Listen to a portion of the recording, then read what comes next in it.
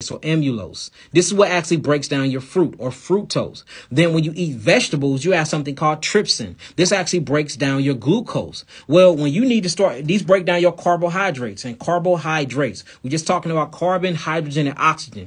All right. Now, when you start eating proteins or what you would call plant protein, you have something called, it's called pepsin. Pepsin creates pepsinogen. This creates a hydrochloric acid to go higher. This breaks down plant protein, showing you that your body is made for plant protein. You don't have an enzyme to truly break down meat. So it'll break it down into bits and pieces, but then still big chunks are left out. So what it does is it goes to this small, it goes through something called the duodenum, which is right here. I'm going to show you. So it'll go through the duodenum. So you would eat this protein, right? Dang, I got orange peel in my hand. You eat the protein, it'll go through the cardiac sphincter or the esophagus, then it'll end up in the stomach, right? Once it end up in the stomach, it goes into this small tract. This is called the duodenum. Inside the duodenum, notice you have the actual tail end of the gallbladder here, and we're going to talk about that too. But notice inside of here, it's a bunch of blood capillaries, a capillary bed, and it's a bunch of bacteria that helps break down your food. Look, your body is actually made to break down sugars, and it's made to break down amino acid structures that come from your vegetables, and it's made to break down fat. It is not made to break down animal meat protein. It's not. And this is why when you eat animal meat protein, it don't get broken down all the way. Bits and pieces of the peptide chain be left over, and it starts to knock over the capillary beds while it's trying to go into the bloodstream. It gets into the bloodstream super big. This is what you call excessive protein. The body then start taking it and they say, hold on, you can't be in the blood because you're going to kill me. And then it stick it into what you would call the interstitium fluid. The interstitium fluid is where the exchange of nutrients, the exchange of gases, because oxygen is a gas. Carbon dioxide, these are gases. This is where the exchange go. So you're not getting exchange from the pneumocytes, from oxygen to carbon dioxide. You damn sure ain't getting the phytonutrients you need because you can't uptake them and absorb them because you have obstructed putrefied meat still there that's not been broken down all the way. So the body say, hold on, man, I got to get you out of the interstitium fluid because my cells can't freaking breathe or can't eat the phytonutrients. So then it sticks it to the connective tissues. Now you having all types of problems wrong with your muscles, wrong with your connective tissues. You really think you got arthritis, but technically it's not arthritis. It's just all these damn acids is burning the ligaments and burning your connective tissues. So then that hurts. So the body say, let me make this one last attempt. It breaks it down and it turns it into collagen, brings it back into the bloodstream, take it to the arteries, and then it literally goes and builds up into that little basal membrane side of the cells. And this is what's causing your heart disease. Proteins. When you look at kidney failure, what damages kidneys, y'all? Animal protein. What they gonna check? They gonna check your creatinine, ain't they? They gonna check your Bun's number, your blood, urine, and nitrogen. Nitrogen comes from where? Oh, protein. Oh, nitrogen that's in the blood. Huh? You using the bathroom, you seeing all that foam that's after your urine. That's protein leaking from the kidneys, messing up the nephrons. Nephritis, that's protein damage to the nephrons. That's protein damage to the kidneys because your kidneys is not supposed to actually break down proteins. See that? It's not supposed to break down proteins. There's certain things that the kidneys bypass and bring it back into the bloodstream to be recycled again. So whenever you see proteins being leaked from the kidneys, it's because the proteins done tore up the kidneys and is leaking in your urine. You can't tell me one good thing about animal protein. Again, I'm not talking about vegetable protein. I'm not talking about, which is nothing but amino acid structures. And I sure ain't talking about fruit proteins or what you'll call simple or mono amino acid structures. I am here talking about complex amino acid structures that come from eating animals' flesh or their byproducts. It is killing us, family. It is. Whether y'all want to agree to it or not, look, the proof is in the pudding. The proof is in the pudding, family. Let's go back on here. So check this out. So this is what I was saying. It says in order for human stomachs to break down meat, it must be high in hydrochloric acids. The stomach of humans and herbivores produce less than 1/20th of the acid produced by carnivores. Because we cannot digest meat properly, our pancreas must unnaturally produce more hydrochloric acid. See that? Ulcers, leaky gut. Because too much acid is being produced because your body is trying its hardest to break down this protein. You see that? It says inviting disease and sickness. After the meat passes through the stomach, it goes to the intestines. Humans take about 12 to 8 hours to digest their food, while carnivores only take 3. And this is where you call putrefaction sets in. Putrefaction sets in. You can't get rid of the things because the hydrochloric acid is not hot enough to break these proteins down. So then what happens is the microorganisms get tired of working trying to help break these proteins down through fermentation, because you can't ferment a protein. You only can ferment a sugar, showing you that you're supposed to be on a sugar diet, not a protein diet, a galactose diet that comes from your mother's milk, a fructose diet that comes from your fruits. You see that? What you would call a monosaccharide, a glucose diet that sometimes come from your vegetables. Never a putrefaction diet. The actual microorganisms that's inside of our stomach, inside of our intestines, is made to ferment food. We go through a fermentation process. We don't go through a putrefaction process because it takes too long for our bodies to fully digest vegetables. It takes a long time to even for it to fully digest certain fruits. I mean, when you eating things like cucumbers in your melon family, it take about 2 hours to fully digest and pass through. But even fruits take a long time to digest in the body. Imagine proteins sitting there rotting in your gut. Same thing that roadkill look like on the street. It don't break down easy because it's protein. Same thing if you die right now, rigor mortis sets in. It's going to take a long time for your body to decay. Guess what helps break down your body? Microorganisms. Guess what these microorganisms turn to when they breaking down a dead body? Notice if you see anything dead that's of terrestrial descendants. You're going to see parasites, you're going to see flies, you're going to see maggots, and you're going to see worms, because the microorganisms have to pleomorphosize themselves to eat different food. It's kind of like me. If I wanted to eat a damn 50-pound burger, if I could pleomorphosize myself to become a bigger person to eat it, I would do that, because it's going to be impossible for me to eat a 50-pound burger. My cells have the actual gift of pleomorphosizing. I don't, but my cells do. So when they see things that they need to get rid of to keep it from harming the body, they will change their structure and functionality to actually eat these things. Guess what you call them? A parasite. Guess what they have you believing? That you got it from outside of your body when it was inside your body the whole damn time, coming from the granule of your cells. Now, am I saying that you can't catch a parasite from outside the body? I'll be lying. You can catch toxoplasmosis from a cat. You can catch a fluke worm from stepping on dog poop. So you can catch parasites from outside the body. But guess where these parasites started from? Inside of something else cells. Most of these things starts from the body, and you're getting it from your food. The food need to be broken down. The body's trying to save itself, so it'll pleomorphosize the microorganisms that's trying to ferment the food. It's going to change them for they can actually putrefy the food, and y'all will call it a parasite. These are the facts, family. I'm not making none of this up. And I'm going to show y'all how to get rid of this stuff. I mean, of course, the first thing is stop eating meat. It gave me, look, that and the drugs I was on when I was younger, it gave me a heart attack. They said I would never heal my heart, not heal my heart. Here go another one, y'all. It says the metabolism and significance of homocysteine and nutrients in health. Now, remember, homocysteine actually come from high consumption of eating meat. Now, homocysteine is very, very bad for the body. They call it HCY. All right. Now, look what it says. It says shown in several age-related pathologies such as osteoporosis, Alzheimer's disease, Parkinson's disease, stroke, cardiovascular disease. Also, HCY is associated but not limited to cancer. You see that? Aneurysm, hypothyroidism, renal stage disease. Renal means kidney, y'all. Look, vitamin B, C deficiency, vitamin 12 deficiency, folate deficiency. And this is all in a meat-enriched diet, y'all. Y'all can get on common Google right now and see how you get high levels of homocysteine in the body. It's going to tell you from heavy meat consumption. Right now, y'all. We have to quit eating meat, y'all. There's no way around it. Look, check this out. Does high levels of homocysteine in the blood and in the body come from eating meat? Let's see what it says. According to WebMD, homocysteine is a common amino acid in your blood. You get it mostly from eating meat. High levels of it are linked to early development of heart disease.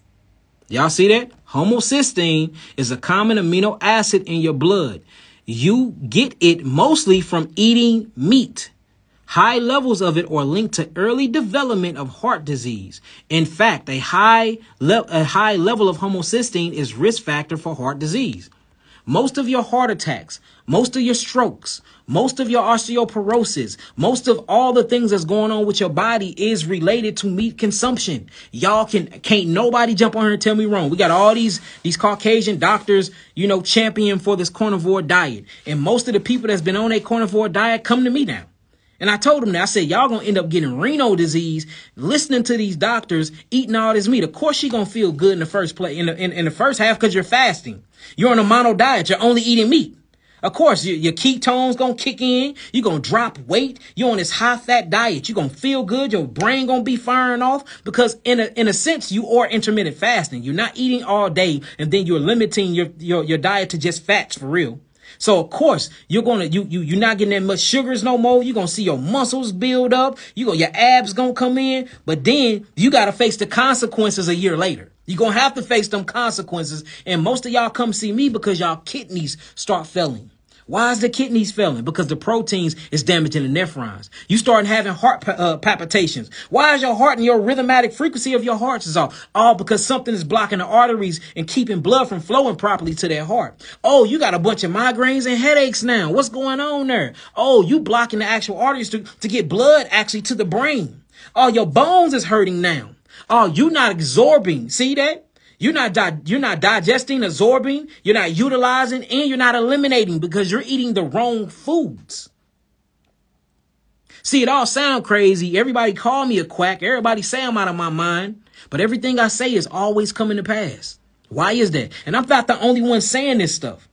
Just because you read it don't mean it's true. They pay scientists millions and millions of dollars a year to their campaigns to tell lies about their studies. You got to know. You got to feel what's wrong and what's right. And then you have to get out here and get in the field and seeing if it's working on people. We have to just quit reading and taking people's word for it. Get out in that field and you see what meat eating is doing to people. And guess how you see what it's doing to people? Somebody come to you sick. They're 9 times out of 10. 3 of their meals out of the day is going to have meat on the plate. Remove the meat off their plate. Remove the grains and the gluten off their plate. Remove all these things off their plate. And don't even give them herbs. Just remove the meat and the grains off their plate. Tell them to come back in 2 months. They're going to feel much better. Arthritis goes away. Inflammation goes away. Swelling of the internal organs goes away. Blood pressure goes down because you don't need hydrostatic pressure or oncotic pressure anymore because you don't have nothing blocking the airways or the artery waves. So you're not forcing the blood to press against the arteries to make it to the heart. So hypertension, high blood pressure goes down. You see that? Systolic and diastolic levels goes down. Your 180 is now 120. Your 110 is now 80 or 70. Now you neutral. Now you're normalized. You 120 over 70 and 80. You back normal just by eating the right foods. It's all in our face, y'all. We're just in denial because we're addicted to what we've been eating, family. And we have been indoctrinized by the allopathic community and by the televisions and by the radio stations and by the line-ass education system in the schools we was put through, forced to go to. And you know that it ain't natural because our children don't want to go there. And then half the time we got to beat them to act right and do good in school because they naturally not feeling that bull crap that they teaching our children. We can't even comprehend the stupidity and the lies that they are teaching us. And then they say that we have mental disabilities. We have a learning disability. Your children ain't got no learning disability. They peeping the bullshit and it don't make sense to them. And you should ask yourself, why do this stuff make sense to you? Have you been indoctrinated? Let's keep going though. So we just read that homocysteine actually causes the heart disease, and we see that it comes from high meat consumption. And look, high meat consumption is 3 meals a day. What you eat today, how many plates did you have meat on? Probably all of them. I know I used to. For breakfast, I most definitely have me some turkey bacon. I never ate pork in my life. My mama was Muslim. You see that? My pops and them was Hebrew Israelite, so I never had pork in my life, but I damn sure had some turkey bacon for breakfast. Turkey bacon. I couldn't really have eggs and stuff because I'm naturally just lactose intolerant. Thank God God designed my body where the stuff that I don't need to eat, I have a bad reaction to it anyway. You see what I'm saying? I have a bad reaction to it anyway. But I did have turkey bacon. Oh, yeah. Then for lunch, oh, man, I'm finna have me a hot dog. Yes, a turkey hot dog. And for dinner, I'm deep in the Hebrew community. I'm either eating me some lamb, some goat, or some bison. 3 meals a day. And that is crazy. If you eat 3 meals a day, that is gluttony. 3 meals a day is just absurd, y'all. 3 meals a day is the craziest shit I ever heard in my life. And we used to follow these things, y'all. We used to follow these meal plans. 3 meals a day. And you only having how many bowel movements? Where do you think this stuff is going? It's not just staying in your gut. It is leaping. It's seeking into your bloodstream. It's seeking into your lymphatic system. It is seeking into your connective tissues. It is literally messing with the exchange of nutrients and oxygen and carbon dioxide and phytonutrients to the cells. Most of this stuff is stopping sun penetration. You know, sunlight needs to penetrate the tissues, go beyond the tissues with near infrared light, and then penetrate inside the cells. And this is what helps actually fold your amino acids. You can't even get that with certain meat consumption because you got flesh on top of unnatural flesh on top of unnatural flesh. Well, you are not made to eat meat. It's killing you. But look, that's hearsay. Let's keep going. Let's keep going. Let's keep going, family. All right, we talked about that one. What this one say? Meat consumption and cancer risk. Ooh-wee. Now, this one starts getting into something called heterocyclic amines. So you can have the best, look, you got the best grass-fed meat. Oh, man, that cow didn't go through stress. I killed it when it wasn't looking. I didn't walk it down. It wasn't around I never gave it an antibiotic. This is organic cow-raised beef. The best in the business. The best in the business. Oh, but you got to put a fire to it, though. See, if you were a carnivore and you ate that cow raw, it'd be very, very beneficial to the actual carnivore, because it's going to eat it with the blood in it. Most of the nutrients is in the blood. Yes. And anybody that think that you can fully cook blood out of meat, you a damn lie. Blood stains. You talk to a person that do blood analysis. Blood stains. You burn blood is still there. It don't disintegrate and disappear out of thin air. It creates a stain or a blot. That's and then you see the heme or the non-heme iron with the blood, and the oxygen rusts and turns a color. That's why when you cook meat, it has this darkish pinkish color, y'all. You never really cook blood out of meat. Y'all, you cook the blood. No, you don't. It's impossible to cook every molecule from the blood out of the meat. All the molecules that made up the blood is still within the molecular tissue of the meat. You just getting it secondhand. That's why if you see a carnivore track down its prey, it eats it damn near alive. It don't even kill it yet. It will get the jugular, make sure that it's bleeding out, and then it wants all of those hormones, all of those fight or flight chemistries, all of those nutrients. It's getting all of that out of there, because most of the nutrients is in what, y'all? The blood. Is not really in the tissues. If you look at the exchange of nutrients in the body, it is made by the interstitium fluid. Do y'all want me to pull up the exchange? Matter of fact, let's just do it. Let's just do it. Because I know somebody going to say Yahki lying. The interstitial fluid exchange of nutrients to the bloodstream. Here you go. Capillary exchange. Let's show y'all this. I don't got to lie about nothing. See that? Now we finna start and get into osmotic pressure. Look, check this out. Remember what I was talking about? Osmotic pressure, oncotic pressure, hydrostatic pressure. This is talking about the net fluid. See that? These are the actual artery walls where the erythrocytes or the blood sites is at. But if you look here, these are cells up here. Between this, you have fluid. Within this, you have these little capillaries that sits around. See that? The venous end of the capillary exchange is here. You will see Na+, which is sodium here. You will see K+, which is potassium here. And it's an interchange that happened between the actual fluid. Most of the interstitial fluids is what holds all the nutrients. And then what happens is the capillary in the body picks and chooses what it needs. So it'll pick it out of the fluids, and then it will allow itself into the capillary bed by way of the exchange due to osmotic pressure, oncotic pressure, or hydrostatic pressure. So your exchange of nutrients goes on in the fluids, y'all. In the fluids.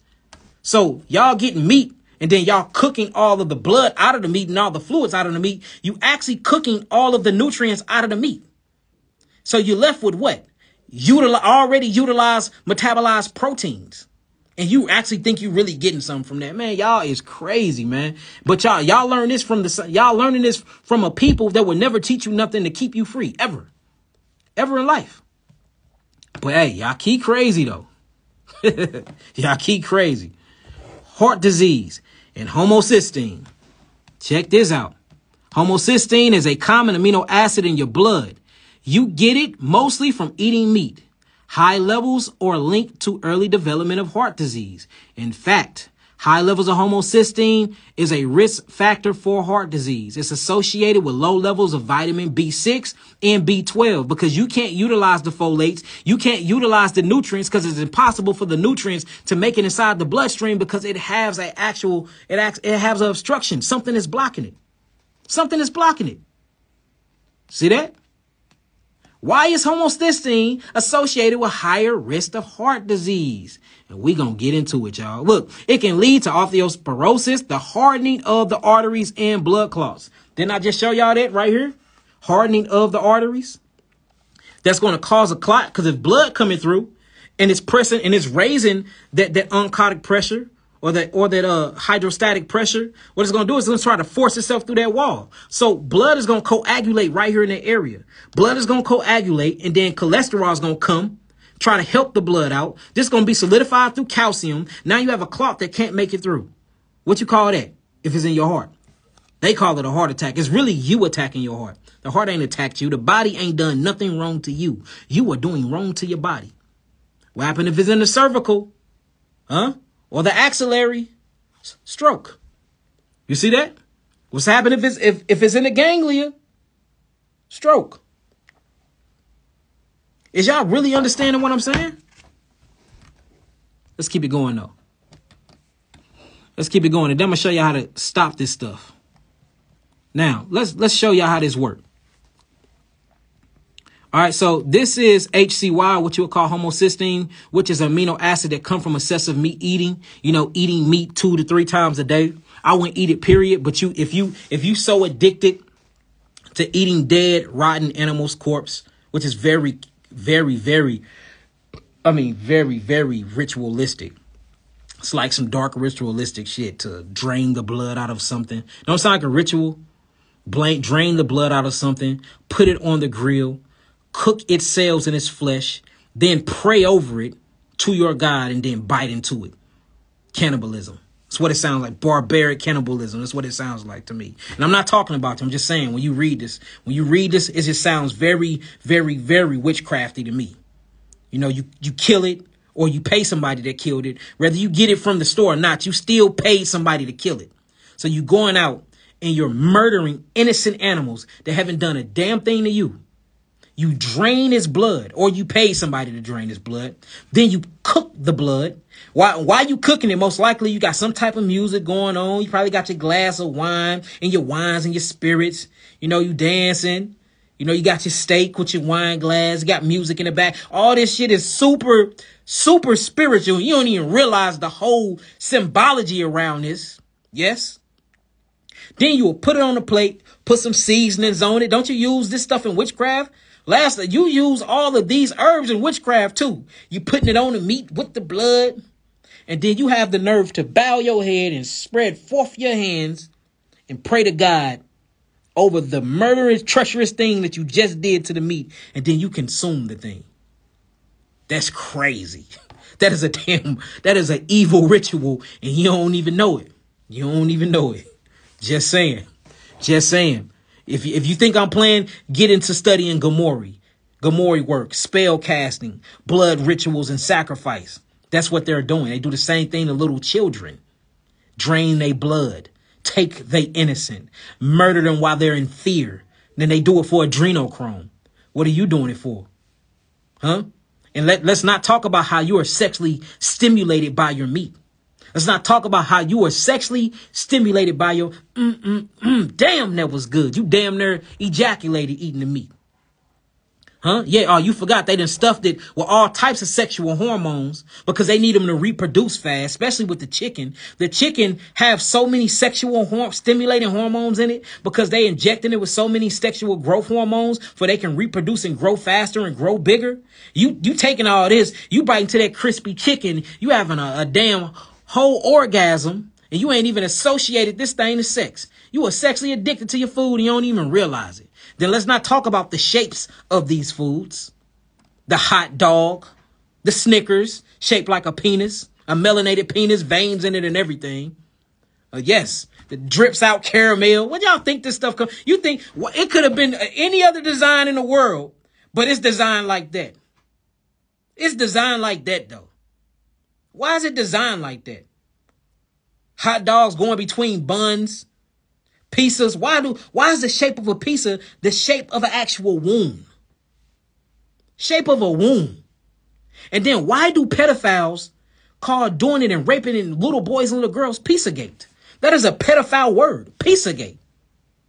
And you will see some of your famous actors and some of your famous celebrities. Yeah, we had a pizza party. Type of party. They had a pizza party. What y'all was doing? Can you invite me over? Yeah, El DeGeneres and them 6 of them. Yeah, them. Most of them on house arrest right now. Yeah. A pedophile ring high in a political pool right now. And most of them on house arrest. High names that you would never think of. Talking about, yeah, we invited her in. I want to take you to my pizza party. Why is sex so closely associated to your food? Just saying. Hey, man, look. Hey, call me. Yes, Obama, Hillary, all of their asses, boy. Boy, I got some pictures with Oprah with a damn house arrest thing on. El DeGeneres on her last show, she had an ankle monitor on too. I got pictures of this stuff, but it's so much stuff I can't talk about on these airways. I got to upload them to Yahki TV. Y'all know how they took my channels down last time, but look, back to it though. So check this out. All right, so homocysteine molecules. So this shows you how everybody say that LDL is bad cholesterol, all right? But it's really not. Notice what the LDL is doing. So you see that the homocysteine is coming through and it's ripping and it's tearing away at the artery vessels in the artery wall. Next thing we know, we see that LDL cholesterol is going to come through and start scabbing. Well, I'm not going to say scabbing yet. It's going to start patching and stitching up this area. Once the cholesterol comes and patch and stitch up this area, then you have calcium that's going to come and solidify this area and create an eternal scab. Now, what happens is protein is going to keep coming and builds itself in these scabs. See, it's starting to happen right here. When you start seeing the actual wall tear.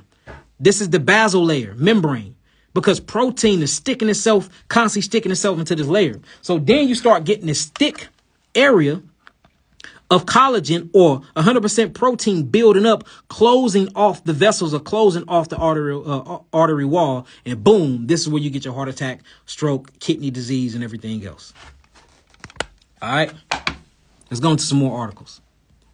And then after that, I'm going to show y'all what to do. And then I'm going to answer some of y'all calls. All right, here go another one, y'all. There's so many of them, y'all. I'm talking about so many of these deals. Let's see what else I got for y'all. Look, check this out. This is how much people eat meat right now. As we speak right now. Look at that. Tons of meat eating globally. And we wonder why the real pandemic is heart disease.